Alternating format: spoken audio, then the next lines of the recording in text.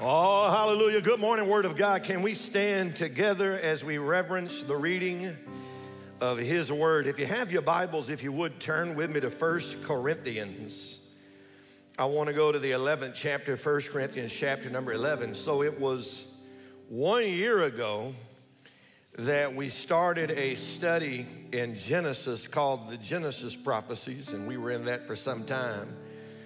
And I had shared with you that I felt like the Lord was leading me for us to go to Exodus next.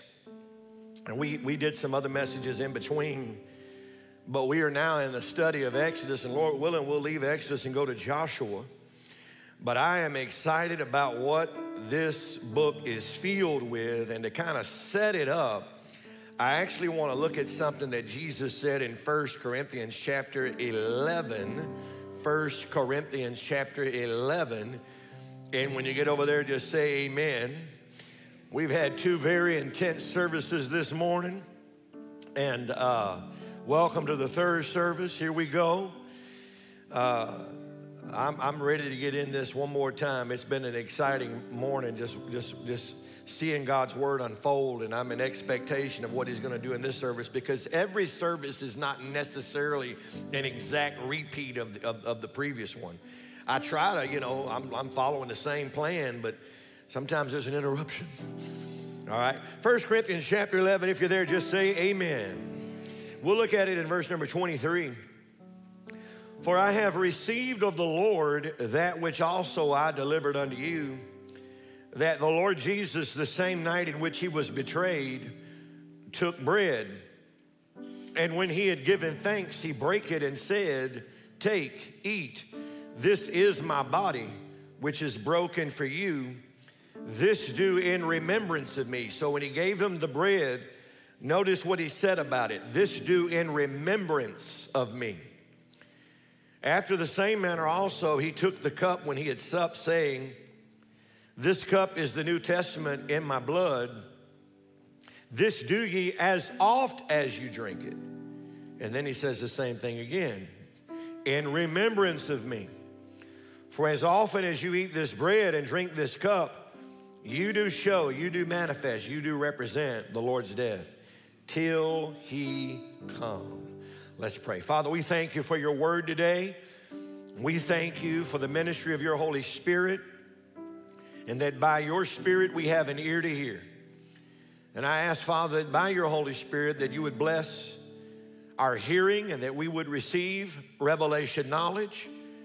And Lord, You would open Your word to us, perhaps in a way we have not seen before. And we ask You for understanding of Your word, that You would give us a conviction of truth. We ask You for words of faith. We ask You for words of salvation.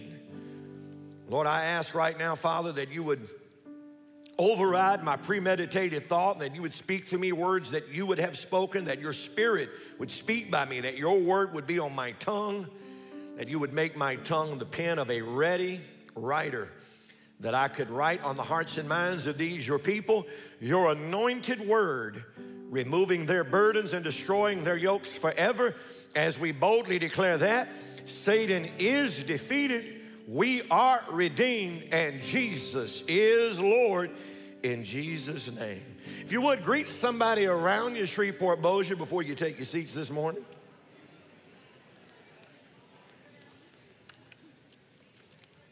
Well, let's get into it. Tell your neighbor, let's get into it. We're studying the book of Exodus. A year ago, we picked up a study in Genesis, and now we've come to Exodus, and we're not going to necessarily follow every book of the Bible unless the Lord leads us to. But we've talked about this for some time, and I'm excited about what we're getting into. And if you're taking notes, ultimately what I feel like we need to establish early on in this study and all that's going to come out of Exodus is seeing the what. What did God do in Exodus? He brought His children out of bondage. He brought His children out of captivity. But why did He do it? He did it so that they could have a relationship with Him. And I think in every aspect of our life, it is important that we not only recognize the what in the things that God does and the things that we do, but to recognize the why. Because behind every what, there is a motive. And the motive is the why. What I want us to do today as we open up His Word is to treat His Word like a puzzle. My mom used to love puzzles. She worked them all the time. And in a puzzle, you put all the pieces on the table and you start categorizing. You know, this is the sky, we'll put this over here. And this is that brick wall, I'll put this over here, and you start putting it together. And treat these verses we're going to read like pieces to a puzzle that hopefully by the end of this message, an image will have been formed and an understanding will have come forward. There's something I want us to see about Jesus' words here in 1 Corinthians chapter 11. And these are the words that the Apostle Paul was given by the Lord that he's communicating to the church. And it's in regards to communion, what we call the Lord's Supper or the Lord's table, and how that the bread and the cup represent the body and blood of Jesus, and that anytime we eat of that bread and drink of that cup, we're supposed to do so in remembrance of Him. But make no mistake about it, this is the Lord's table, this is the Lord's Supper, this is what we call communion. And we're told that as often as we eat this bread and as often as we drink this cup, to do so in remembrance of the Lord. What's interesting about this chapter and this letter to the Corinthian church is you back up one chapter, he mentions Exodus. He mentions the children of Israel coming out of Egypt and shows us in verse 11 of 1 Corinthians 10 that all the things that happen in Exodus are our example. We're supposed to learn from what God did. So let's put that piece on the table. If you would, turn back with me to Exodus, and I want to go to the 5th chapter, Exodus chapter number 5. Let's revisit again the what God did, and then let's look into the why. Why did He do it? Exodus is a book of exiting. It's a book of deliverance. It's a book that reveals the heart of God, that it is not the will of the Father that any man be in bondage, that any man be oppressed, that God's not called us to live in bondage, and He is against bondage, and He is against slavery, and He is for freedom. Hallelujah. And so this book illustrates God's heart to liberate men from captivity and bondage. The children of Israel were in bondage in Egypt for 400 years, and God in Exodus is going to bring them out. That's what He did. And there's so many things that we're going to see in this book. But I don't want to go deep into the study of this book and not know why He did it, because it was more than just bringing the children of Israel out of bondage. There was a why behind it. And this illustrates for you and I salvation, because I'm telling you, Jesus is all over Exodus. Exodus is a book that was written by Moses. The Spirit of God gave the book to Moses. But Jesus said in John 3 and in John 5, that Moses wrote of Him. And this is a story of what Jesus came to do for us. We all have our own Egypts. We all have our own bondages that we need deliverance from. And one bondage that is true for every human being is the bondage of sin. And there is none of us without sin. Romans 3:23 says all have sinned and come short of the glory of God. And sin is bondage, addiction. It is bondage. And God's called us to be free. And Jesus comes to give us this freedom. And I want to show it to you in Exodus chapter 5. If you're there, just say amen. We'll look at it in verse 1. And afterward, Moses and Aaron went in and told Pharaoh, "Thus saith the Lord God of Israel, let my people go." Come on, somebody. Let my people go. He's telling Pharaoh, let my people go. That's what he's requiring. That's what he's demanding. That's what he was going to do. As a matter of fact, he had already declared before this day that Israel was going to come out of Egypt. Back in Genesis chapter 15, God told Abraham that his descendants would end up in bondage, end up in Egypt, but that he would stretch forth his arm and he would demonstrate his power and that he would bring them out of Egypt. So before the children of Israel even got word through Moses that God was going to bring them out, God had already declared that he was going to bring them out. God already spoke it 400 years earlier that he was going to bring the children of Israel out. And the time had come and God sent his word to Pharaoh, let my people go. That's the what. That's the what that God was requiring. But notice the why in verse 1. Read it with me, Shreveport and Bossier. The rest of that statement in verse 1. That they may hold a feast unto me in the wilderness. So let them go that they may hold a feast unto me. We're going to have a celebration. We are going to have a fellowship. We are going to have a feast, a literal feast in the wilderness. He said, I'm going to have that with my people. And right now, them being in bondage is preventing them from coming to my table. It's preventing them from fellowshipping with me. And this just drives home this point that is true not only through Exodus, it is true throughout the Bible that salvation is more than just my being delivered from something. It's more than just my deliverance and forgiveness of sin and being delivered from death and the grave and being delivered from bondage. If that wasn't enough, salvation is more to being saved from a thing. And what I feel like so many of us have missed, I missed, is that salvation is about what I've been saved to. It's an exchange that God has brought me out of bondage so that I can enjoy the benefits of his salvation and what it's like to do life with him. How many of us know not only what God has saved us from, but what he has saved us to?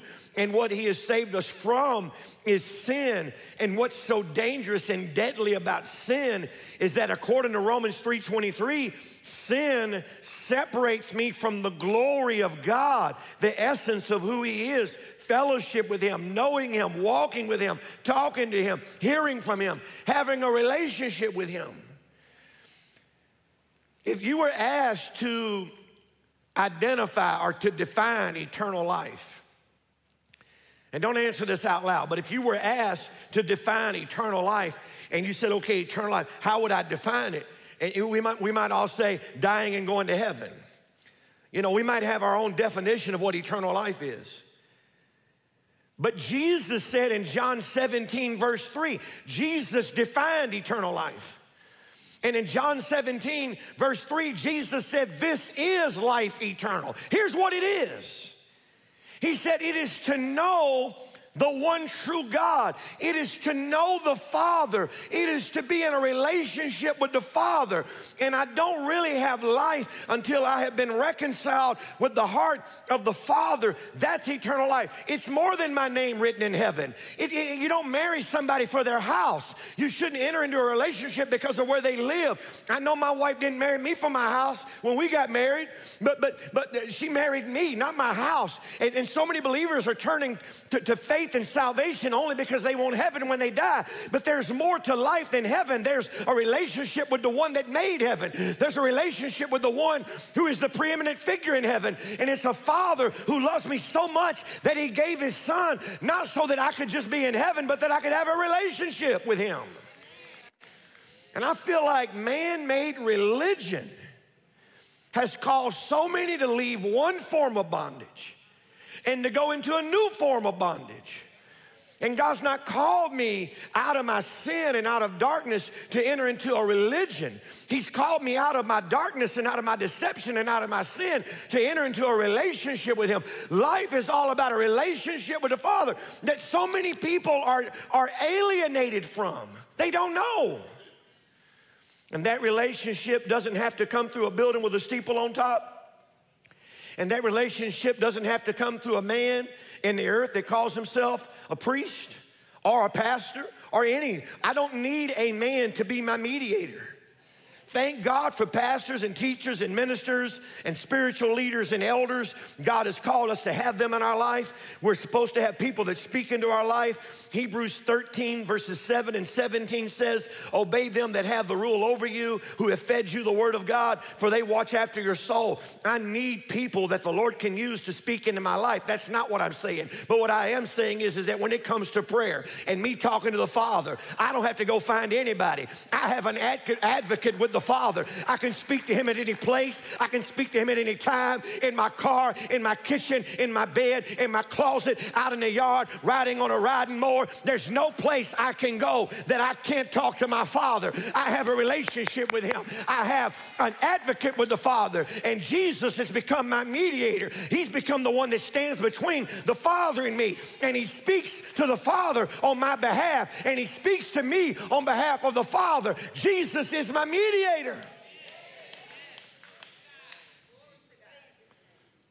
Relationship that so many miss.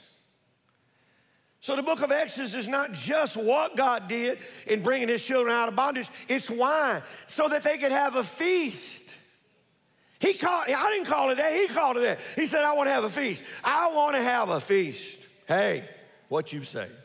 I like feasts. That includes food. I want to have a feast.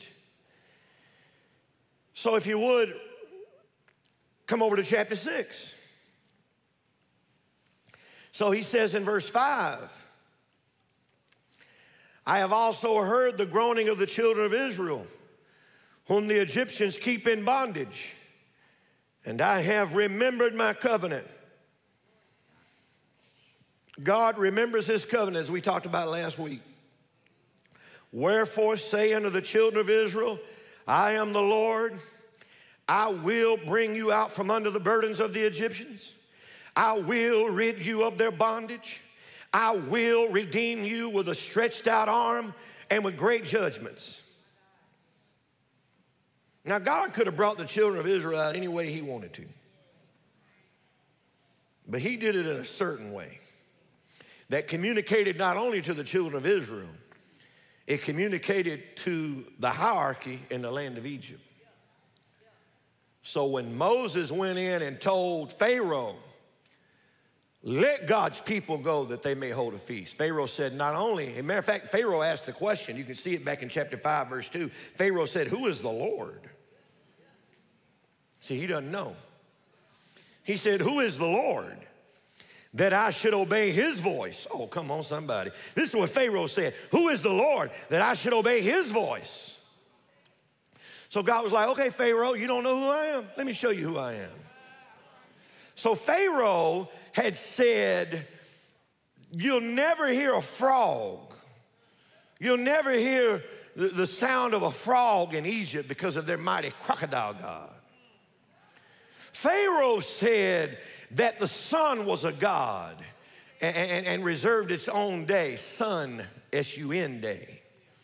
Pharaoh said the moon was a god, and we have a moon day called Monday. That's false religion that came out of Babel, that was inherited and came out of Egypt. And Pharaoh said that the Nile River was a god, and there was no river, no waters like the Nile. And Pharaoh said that he was a god, and God said, let me answer your gods, and I'll show you this but one God. You say the crocodile is a god, and there'll never be a frog in Egypt. Let me plague your land with frogs so I can show you your gods cannot stand up against me. Let me tell you who the God of light is. And he darkened the sun and the moon and the stars, and they couldn't see anything. God said the Nile is no God at all, and he turned it to blood, and it provided no water and no life to its inhabitants, because God was sending a message not only to the children of Israel, but to Pharaoh, who thought he was God. There is but one God, and when I say my people are coming out, I will demonstrate to you that they will come out at my word.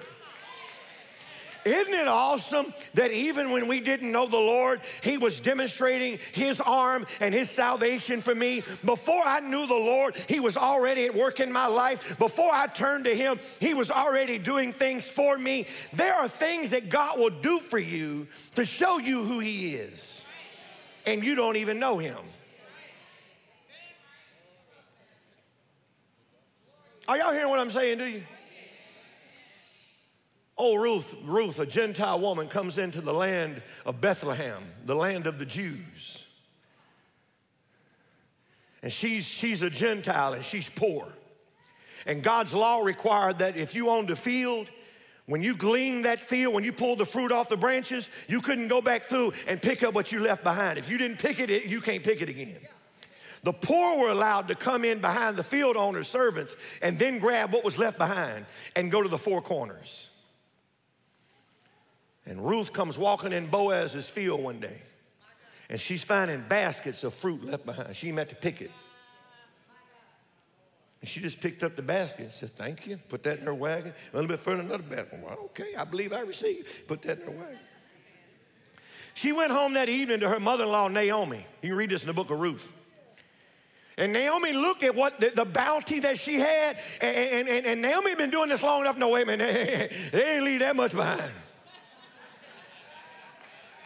She said this to Naomi. She said, you've been left handfuls of purpose. This is intentional.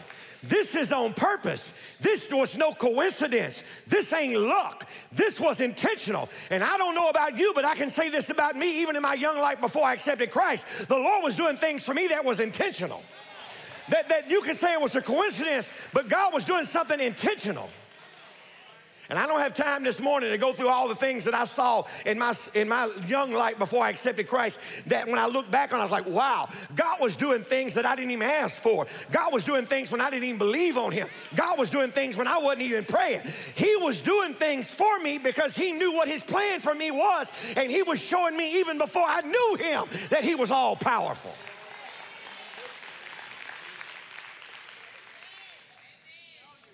Are y'all hearing what I'm saying to you? So God said, let me show you each of what I'm capable of. Because I don't want to just bring you out. I want to bring you out with faith in me.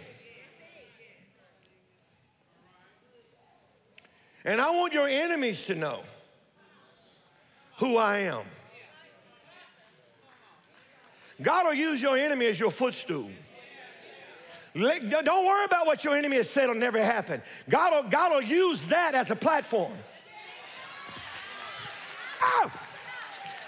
Don't let your enemy tell you what can't happen. God will let that thing happen and let them know they ain't God. Y'all done stirred me up this morning. So God said, let my people go, Pharaoh. Let them go. You think you're a God? Let me show you who God is. So Pharaoh got ignorant. He said, you know what I'm gonna do?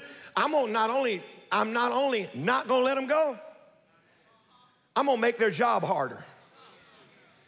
The Egyptians were providing the straw for the hay.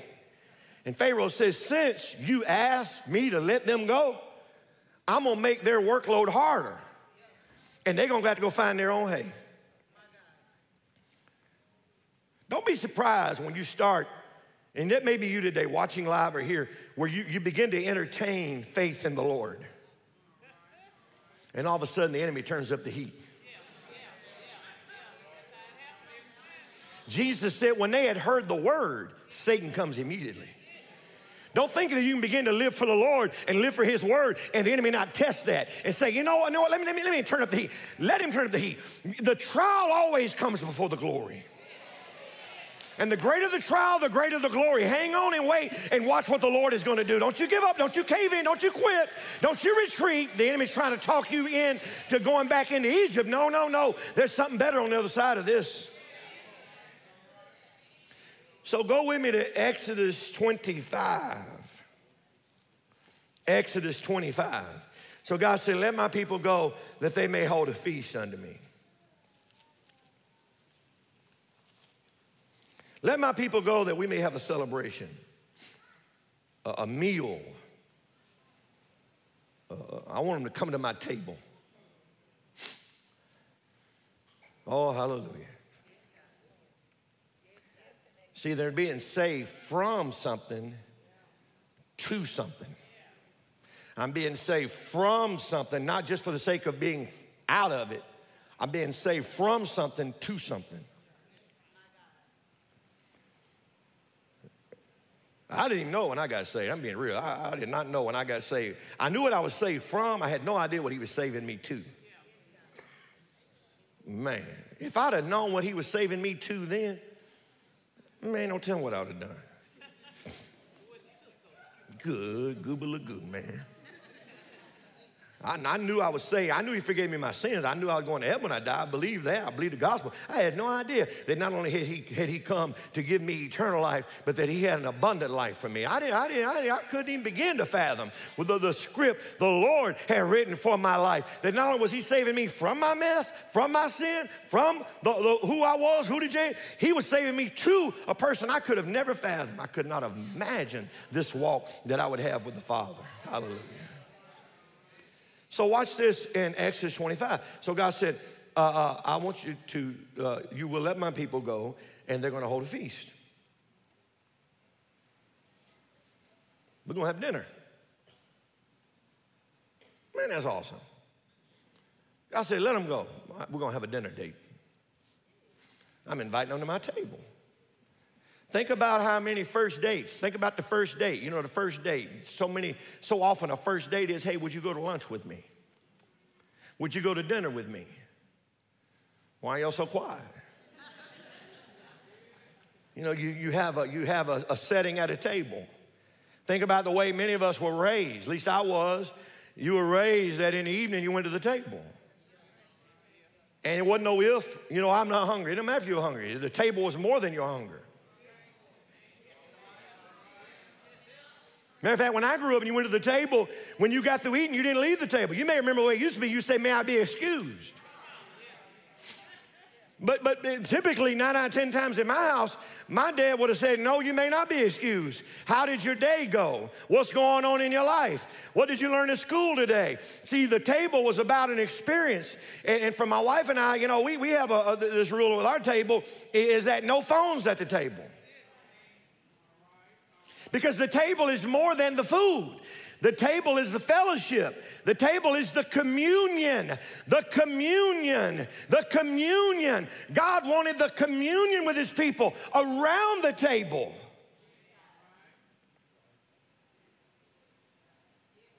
Are y'all with me?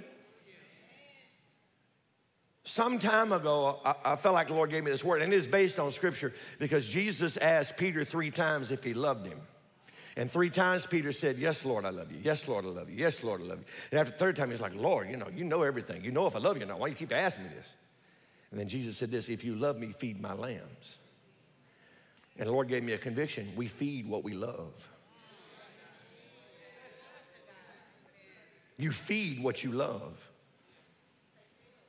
My mama would cook and love feeding. When we got through eating, she'd take leftovers down to shut-ins. And one day I met this chef. Man, he could cook. Oh, he could cook. He's in heaven now. Oh, he could cook. And I went to him one day, and I said, man, what is it about your cooking? It reminds me of my mama. And he looked back at me, and I'll never forget. He said, Pastor, I cook with love. I said, man, that sounds like something my mama would say. He said, that's the only thing I can say. I cook with love. I just love feeding people. And you feed what you love. And God said, I'm gonna bring you out, and I'm going to feed you. I'm going to feed you. Even in the wilderness, I'm going to feed you because I feed what I love. So next time somebody serves you something you can't eat, say, why you hate me so much? I need the salt, the pepper, and the love, please. Could you put some love on it? Come on now. So God said, I'm calling you to a feast. I'm calling you to a dinner. I'm calling you to a place of communion. I'm going to feed you. I'm going to feed you. But it was more than the bread. Let me show you what I'm talking about. Watch this in Exodus chapter 25. If you're there, say amen. Verse 22, he says, and there, he's talking about the tabernacle that he was calling Moses to build. The tabernacle we'll deal with more later. But in verse 22, he says, and there I will meet with thee, and I will what? Commune with thee. So we get the word communion. Communication, communicate over a table, over food, over a feast. Ooh. So God brought the children of Israel out of bondage, and he's telling Moses to build this tabernacle, this tent, this house of God. And notice what he wants in his house. Look at it in verse 23. Thou shalt also make a what?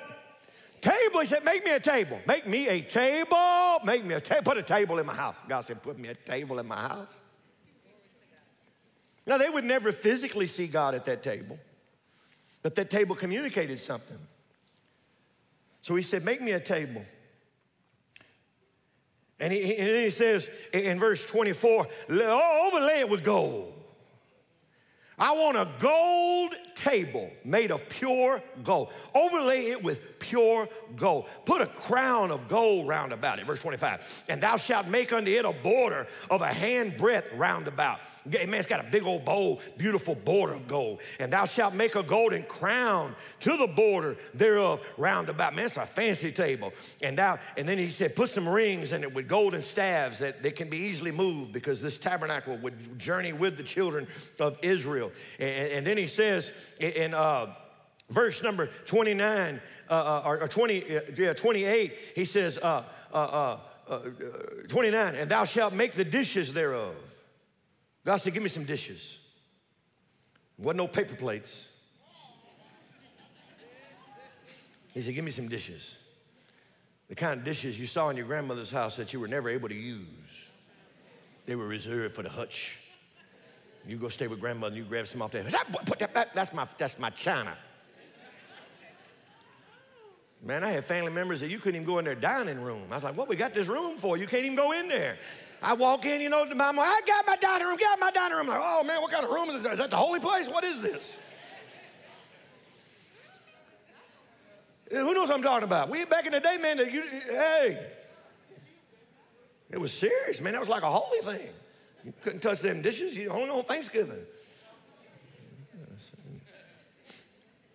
Well, you better put my china back up. So God said, I want some dishes on it. Put some dishes on my table. Spoons. Look at verse 1. Spoons. Covers. Put a tablecloth on my table. And I want it to be made of pure gold. I want it to be gold. It's going to be an elaborate tablecloth on my golden table. And I want bowls on the table. What you say? And verse 30, I want you to make sure you put some bread before me always. Don't ever have my table without any bread. And it can't be just bread that's been left over. It's got to be bread that's fresh every day. And one of the priest's responsibilities was to make sure that every day there was fresh bread on that table. What was God saying? He was saying to the children of Israel, I give you a table because I offer you fellowship. I give you a table because I offer you communion. Notice that God brought the children of Israel out of bondage, and he builds this house. And right when you walk in the front room, we'll deal with this later, but it's a 3-room house. It's the outer court, the inner court, and the holy place. And when you leave the outer court, which is like the outside of the house, the gate, the porch, when you get in the first room, the first thing you see is this table. What is God saying? I want to fellowship with you. I want to have a relationship with you. I want my table to always have fresh bread on it. And Jesus said when we pray, give us this day our daily bread. Give us this day our daily bread. But it's more than the bread, because look at where the bread was placed. The bread was placed on a table that was prepared. Hey, what you say? The table was prepared where the bread was set. And the 23rd Psalm, God said, I prepare a table for you, and I'll do it even in the presence of your enemy. Your enemy doesn't get to sit at the table, but they'll see you seated there. Do you know if you have enemies, you need a table?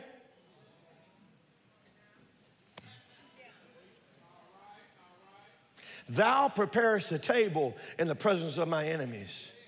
If your enemy is in your head, if the enemy is in your mind, if the enemy is in your life, do you know being seated at the right table could change everything in your life? Having the right conversation, having the right fellowship, being around people that love you, being around people that have your back. That's why family time around a table is so important. It's why we need to put our phones down. We all have enemies, and we need to be together at the table with God in His presence so that we can be delivered from our enemies.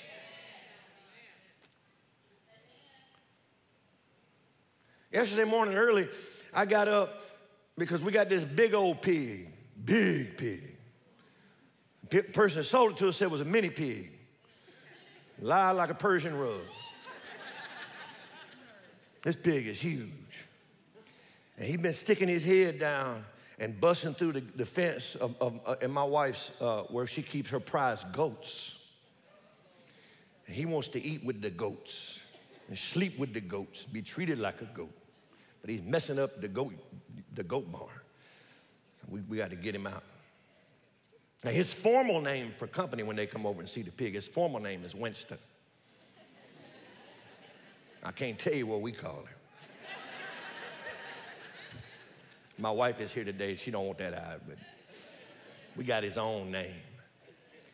And he'd been boring under the fence, so I got up early, went to the Home Depot. I got some stuff. I said, I'm going to get rid of this pig. Ain't getting back in here. And my wife's prize goes, no more. I'm going to stop this. I went by the QT to gas up, went in there, and they had some donuts. I said, man, let me go and get some donuts. Got a half a dozen donuts, and they was in a little QT bag. And so I got home, and my wife was frying bacon.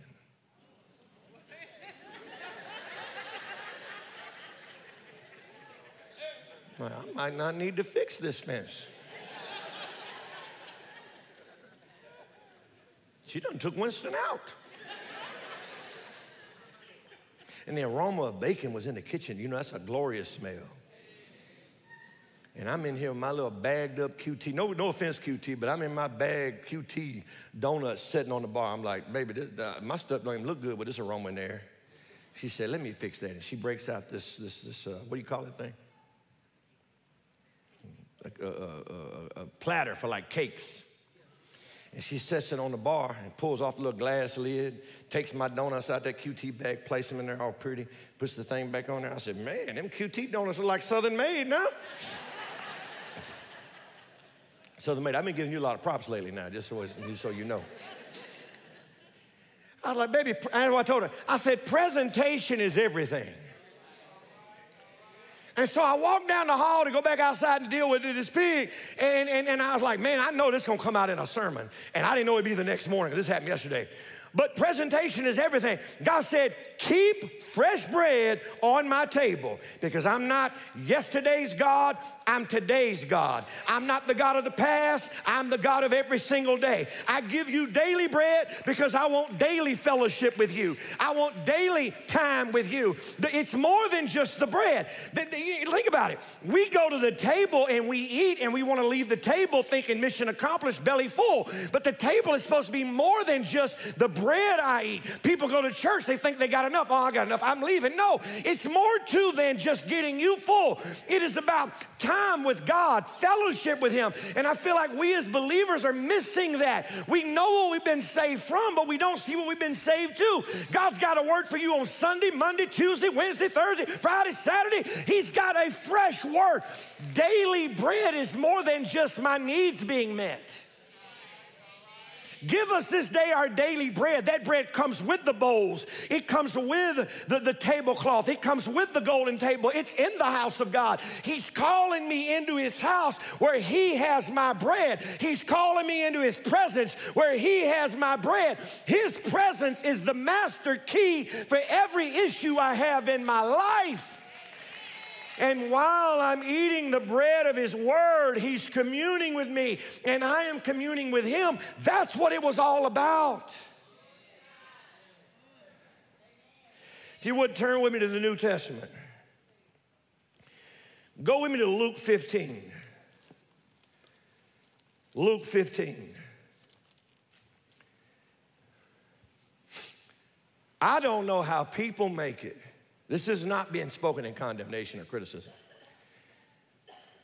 I'm being real because of who I am and what I face every day.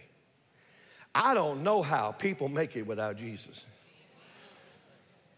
Do you hear me? I'm like, I don't know how people do life without Jesus. And I'm not talking about the Jesus that shows up because I'm perfect. I'm talking about the Jesus that shows up because I'm a mess. Hello. You see me up on this platform with all these nice LED lights, and this suit look good there, it's kind of clean. Messing with you. But man, you pull back the layers of all of our lives, there's a mess in there. I mean, I have to deal with me every day. Deal with my mind, deal with my mess, deal with my emotions, deal with my flesh, deal with my past, deal with my challenges. I got to deal with me. And I don't know how in the world anybody deals with himself without Jesus. So go with me to Luke 15. I want to show you something in Luke, then something in Matthew, then something in Mark, Luke, and John. No, I'm just kidding. Two places I want to go, and I'm almost done. Go with me we're going to start in Luke 15.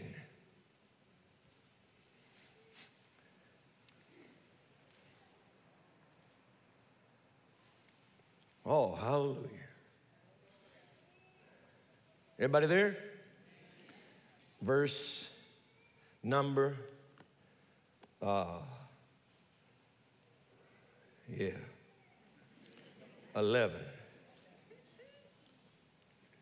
A certain man had 2 sons. The younger of them said to the father, give me the portion of goods that falleth to me. And he divided unto him his living. He wasted everything with riotous living, verse 13. Spent all that he had, verse 14. Famine hit the land, verse 14. Verse 15, he was eaten with our pig. Well, not our pig, but you get the point. Verse 15 and 16 say he was eating just like the pigs. That's swine in the King James Bible. Verse 17, he came to himself. Oh, my goodness. I'm about to run off this platform. Oh, thank God for these 11:30 service. This clock can't stop me. Watch this. Would you read that first part up to that comma and verse 17 out loud? And when he came to himself. Oh, read it again. And when he came to himself. When did he come to himself? When he was eating something lower than the standard that he had got at his father's house. There ain't none speak to us like food. What we eat reflects where we are.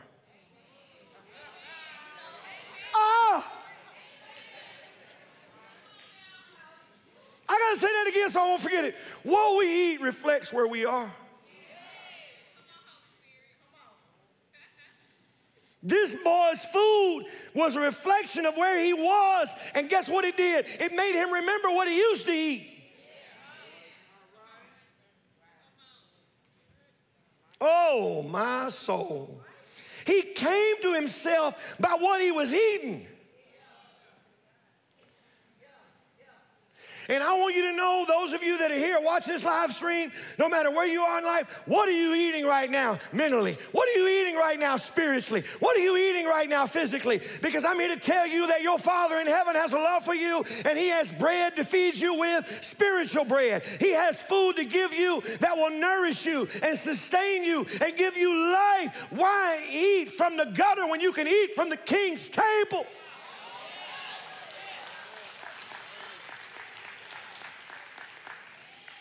But we don't always mentally feed on the right stuff.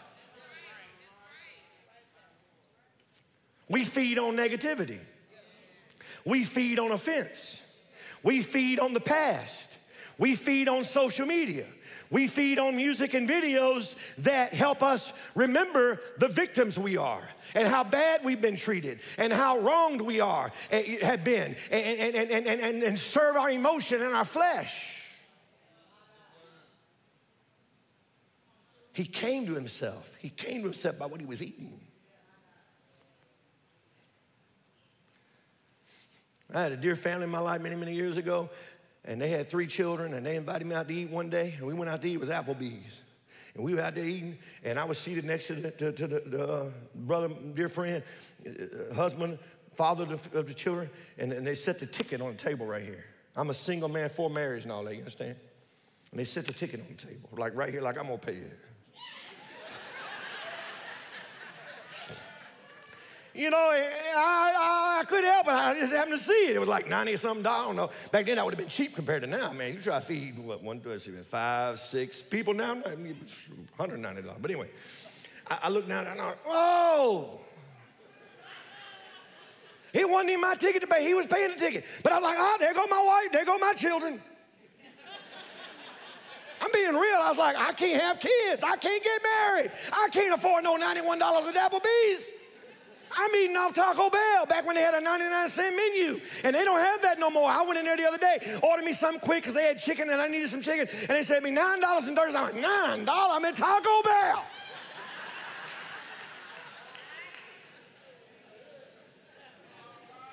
I was like, now that Taco Bell is high, we have no hope. You can't even get a bag of chips for under $3 right now. I mean, it's hard times spreading just like the flu. Look out, homeboy. Don't let it get you. That's Woodlawn. He said, I'm glad you know what I'm talking about. So we're like, what is he talking about? 90s, you go back. All right. I looked at that ticket. I was like, oh, man, I can't get married and have kids. I can't afford no $91 meal at Applebee's. What you eat reflects where you are. Huh? The man is eating with the swine. And the Bible says in verse 17, read it again out loud, Shreveport, Bossier. And when he came to himself, it's what you feed on that ought to remind you where you were. The children of Israel were in Egypt, and what they were feeding on was different. It was so far from what God wanted to give them. They've been eating leftovers, and God has for them daily bread.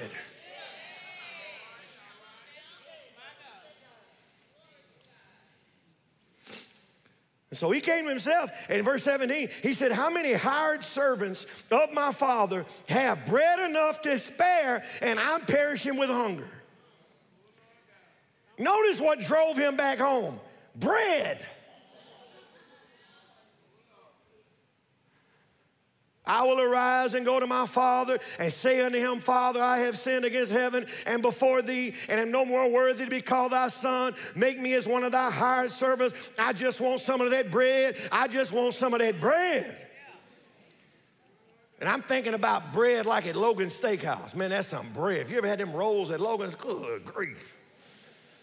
Man, that's some bread. Hot. Buttery, soft, sweet. I like that bread so much. We got through eating, we were there last night. I ate so much. I cleaned my plate off, had me some green beans. The only thing left was the green bean juice. And I said, this bread is so good, it needs to be sopped. But I ain't got nothing else to sop it in. I stuck it in my green bean juice, and my girl's like, Daddy. I was like, I can't help it. I got that. Good bread demands some sopping. You better talk about, you dip it in the gravy, you dip it in the turkey juice, whatever it is. Man, you got to dip that stuff.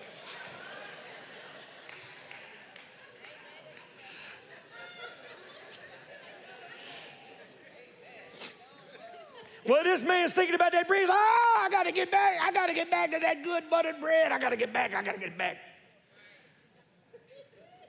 He goes back to his daddy's house, and he said in verse 21, Father, I've sinned against heaven. I've sinned in your sight. I'm not even worthy to be called your son. Got some bread.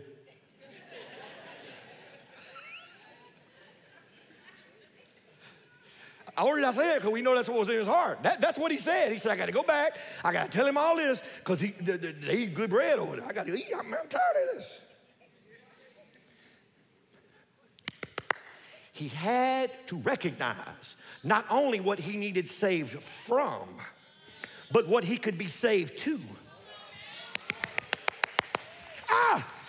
Jesus not only saved me from my sin and my mess, he saved me to his daily bread. He saved me to his presence. He saved me to a life with him where I have a relationship with the all-seeing, all-knowing, all-powerful God.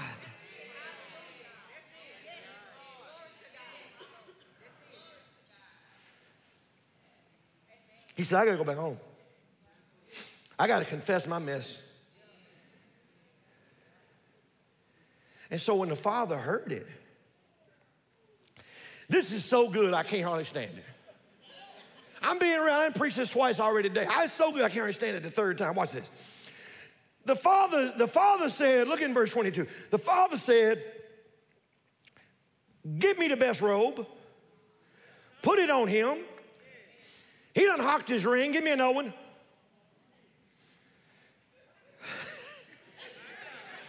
I don't know what you do with his ring. But back in the day, man, you need a little money. Hey, you go down to the pawn shop. Spent $1,000 on that ring. You left there with $50.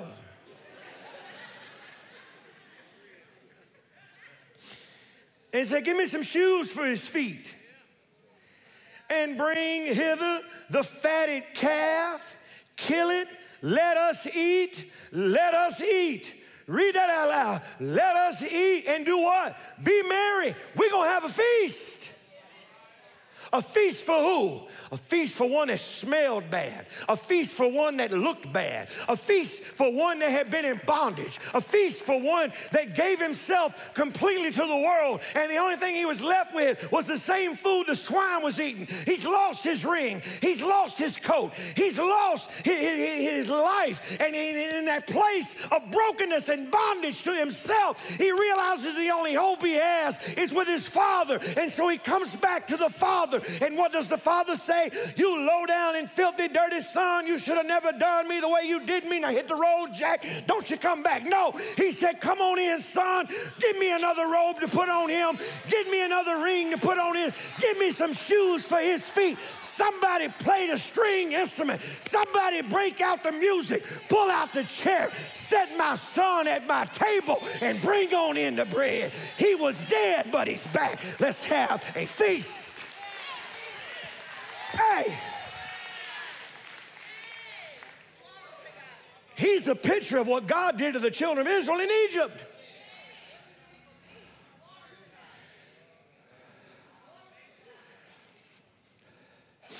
Where did he get his new shoes? At the table. Where did he get his new robe? At the table. Where did he get his new gold ring? At the table. Where did he get restored? At the table.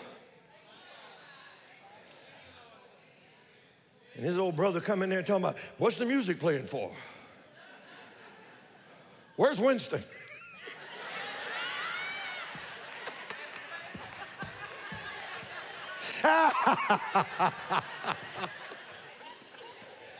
Woo!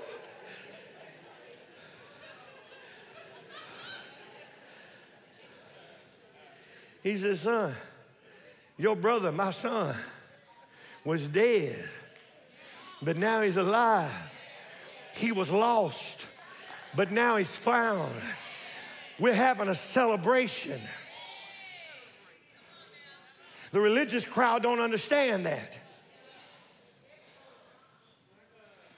Oh man, this is heavy. One more verse. Turn with me to the other one I told you. Matthew 15.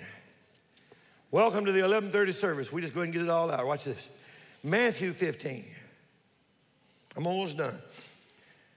We'll have you out here by 2:30. Just stay on. I'm just kidding. I'm just kidding. Watch this. I'm almost done. Watch this. Watch this. I'm going to be real with you. Hey. I'm going to be real with you. Being real with you and I blow my nose. That's being real right there. I'm telling you right. Ain't no more real than that. Preacher said, I'm going to be real when you blow his nose. That's it. He's real. Listen to that man right there. That's a man of God with a D. We need to know that we're all doing this thing called life. And we all need the grace of God. And sometimes just a crumb off his table. Oh, man, I'm about to show it to you in the Word. If y'all be gracious to me, I want to tell a quick little testimony. Friday, for me, was like the end of a very difficult week for me. It's all relative, because if you had heard about your week, I'd say, man, I was living heaven on earth. It's all relative. But in my world, it was rough. And I was feeling a lot of anxiety and pressure and stress and just not healthy. And on the way to school that morning, Mila, I hope you don't mind me telling this story. Mila was not herself completely. I could tell she was heavy. Because Mila, we have 4 kids. Mila's one of them ones that just would get me even when the others might not get me. We were out after eating last night in a store, and I can't tell you what went down, but it's hilarious. And I said and did something to my wife that she didn't even get, but Mila got it. And she laughed so hard she had to lay down on the floor in the store. She's laying there like, and I'm like, she gets me. I wish I could tell you what happened. I can't. There ain't no way on TV I'm going to tell you what to do. It was funny, though. It's funny. And so this ain't Mila. Mila was heavy. Friday, she's heavy. She's in the back seat, ain't talking, and all we're clowning and making goo-goo eyes at each other and laughing. I mean, we just kind of operate on a wavelength. She ain't there. She looked anxious. And so I went from laughing to crying, man. I'm thinking, man, I hope I hadn't rubbed off on her. I hope the heaviness of my week hadn't done transferred to my kids. I was literally thinking that. I was like, I'm to blame for this. You know, she's heavy, and I've been heavy all week, and I'm not being the covering I need to be for my family. And I told my wife this Friday or Saturday. I think it was Friday. And so we pulled up here at the school, and she said, well, I got this major test today that I don't think I'm prepared for. And she was so heavy about this test. And I said, Mila, you can do all things through Christ who gives you strength. I said, Mila, the Bible says the memory of the just is blessed, and the Holy Spirit's going to bring to remembrance everything you've heard, and he's going to perfect what concerns you. And in the name of Jesus, he's going to go with you in this test. And we just prayed. She got out the vehicle and went on inside. It was a couple hours later, we get a group text on family text. Mila texts us all. She said 40 out of 40 aced the test.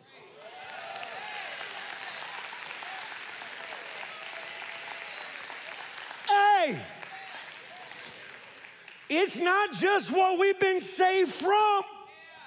It's a Father that hears big prayers, little prayers, every prayer, that perfects what concerns us, that's there even if it's our child being anxious over a test. He's there. He's an ever-present, loving, merciful, good, and gracious God. And I cannot imagine doing life without him. Not because I have it all together as a father or a husband. Not because of what I look like or what title comes before after my name. In my mess, in my own depression, in my own anxiety, in my own mental bondage, he still says, let him go, let him go, let him go. And he has the power to release me from whatever has my mind in bondage. Why? So that I can eat the bread of his presence, eat the bread of his goodness. Last thing I want to read, we're done. Still going to be out here by 1 o'clock. It's all right. Watch this in Matthew 15. If you're there, say amen. Verse 21. Then Jesus went thence and departed into the coast of Tyre and Sidon. And behold, a woman of Canaan came out of the same coast and cried unto him, saying, have mercy on me, O Lord, thou son of David. My daughter is grievously vexed with a devil. But he answered her not a word. This was all a setup. God always knows what he's doing. He's setting something up. He knew what he was going to do, but this is a setup. His disciples came and besought him, saying, send her away. She's crying after us now. He answered and said, I am not sent, but unto the lost sheep of the house of Israel. Then came she and worshiped him, saying, Lord, help me. He answered and said, it's not meet. Gives us a little analogy, this parable. It's not meet to take the children's bread and cast it to dogs. And look at what this woman did. She said, truth, Lord. Yet the dogs eat of the crumbs which fall from the master's table, which means even the dog benefits from the bread at the table. What you're eating is a reflection of where you are. And she said, I may not be of the house of Israel, and I may not have any rights to sit at your table, but even a dog can come grab crumbs. And I'm laying here worshiping you at your table, not seated at your table, but I'm on the floor at your table, and I'm just saying, let me have a crumb. And he looked back, and he answered and said unto her, O woman, great is thy faith. Be it unto thee even as thou wilt. And her daughter was made whole from that very hour. What am I saying? That even a crumb that falls from his table is more than enough. Just being there is more than enough. God has everything I need. Even a crumb from his table can change my life forever. How much more being seated at the table? It's not just what I've been saved from. It's what I've been saved to. Let me pray with you this morning. Father, we thank you for your word. And I ask by your Spirit, Father, right now that you would help all of us to see that what we eat is a reflection of where we are. Church, meditate on that just for a minute.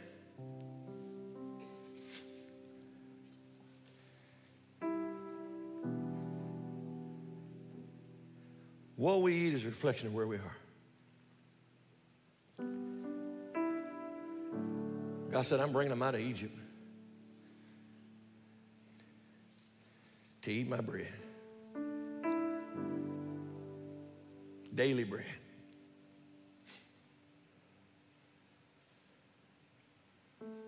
Manna. Bread that'll make you say what?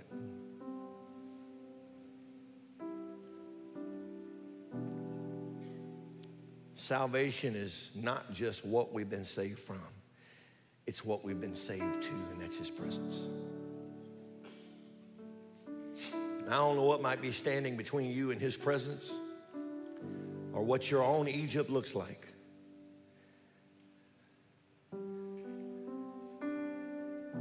But he has the power to deliver. He does.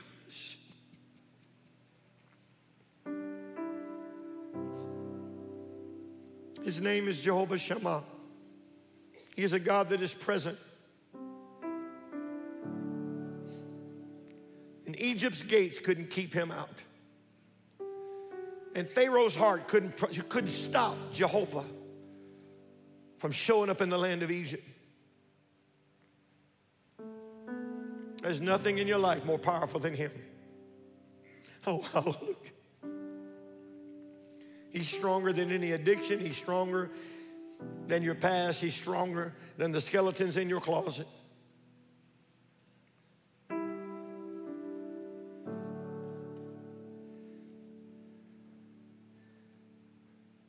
Thank you, Jesus. He came to save us from our sins into a life of his presence. It's available to anybody that'll call on him. I invite you to pray with me right now. It's not my prayers that save. I'm just a man. I bring a message. The message is the gospel. The message is Jesus. And I'm going to lead you in a prayer that's based on faith in who he is. My faith can't save you. Your faith can. Faith not in a man, not in a church, a faith in Jesus. I invite you to pray with me. Heavenly Father, I acknowledge my Egypt. The areas I've been in bondage. The bondage of sin, selfishness, my flesh. I believe your word that even in my Egypt, you save me, you come to me, you deliver me. So I ask for forgiveness and that you would redeem me from my bondage. And I ask in faith not only to be saved from myself, my past, my mess, my sins, but I want to know you. I want to know your presence, the life you have for me.